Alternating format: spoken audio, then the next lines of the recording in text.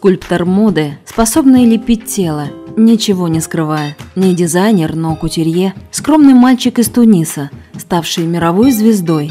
Любимец Мадонны, Синди Кроуфорд и Наоми Кэмпбелл. Все это Азадин Алая, певец женственных форм и повелитель женских душ, посвятивший жизнь искусству подчеркивать достоинства и скрывать недостатки. Он был кумиром 80-х, декады воспевавшие натренированное тело. Его знаменитые платья-корсеты, почти обнажающие грудь, вошли в историю. Азадин был первый, кто стал обращаться с кожей как с обычной тканью. Каждое платье плавно подчеркивает сексуальные изгибы женского тела.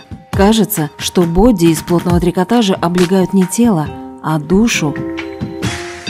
Юбки-трапеции, отлично держащие форму, подчеркивают стройность ног, а приталенные жакеты четко фиксируют линии тела, отсекая все лишнее раз и навсегда.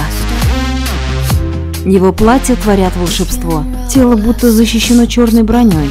Ты входишь в помещение и кажется, что выглядишь агрессивно, но на самом деле ты понимаешь, что в этот вечер точно не останешься одна. Одежда Алая настолько соблазнительна, что мировые модные издания вмиг провозглашают кутюрье королем облегающих силуэтов. В то время как все дизайнеры судорожно дошивают коллекции к новому показу, Азадин, словно свободный художник, ищет вдохновение. У Алая не бывает регулярных показов 2 раза в год. Он представляет свое творение, когда понимает, они совершенны. Это как фрукт. Он не будет сладким, если еще не поспел, говорит дизайнер. Алая черпает вдохновение в столь любимом им в 18 веке, одевая модели в облегающие юбки и платья. Главное – использовать высокие каблуки. В противном случае образ будет пресным и скучным, говорит кутюрье.